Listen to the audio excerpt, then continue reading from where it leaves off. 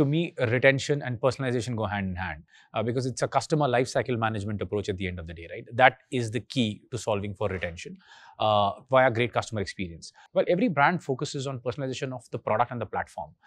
Personalization of service is forms, let's say, a low-key agenda for a lot of other brands, but at Licious, we take it to heart because we're not just a meat company, we're also a meat delivery company, right? We want to be the ultimate destination for meat.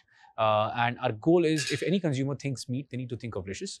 And in that order, we're working towards, as on the product front, as well as the platform front, as well as the service front, to hyper-personalize all of these three aspects as per our respective consumer cohorts.